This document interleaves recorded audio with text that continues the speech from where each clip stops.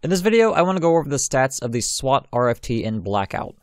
First up, the SWAT will use 5.56 ammo and deal 36 damage. Now this actually differs from what we see with the other two 5.56 caliber assault rifles. The ICR and the Vapor only deals 32 damage. The damage on the SWAT is more comparable to both the Rampart and KN-57 that deal 37 damage each. It does have a slightly lower rate of fire when compared to the Vapor at only about 621 rounds per minute.